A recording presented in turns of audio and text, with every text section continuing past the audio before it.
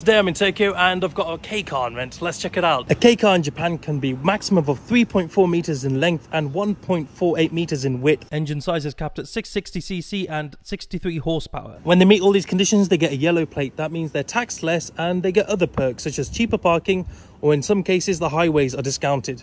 Cars like this are all Kei cars with yellow plates, but if you look at this Hiace, that is a normal car because it's got a white plate. I am sat here just like I usually would, and there is plenty of space. I'm not cramped or anything. And the boot space, I can only describe it as adequate. Inside the car, there's a digital speedo.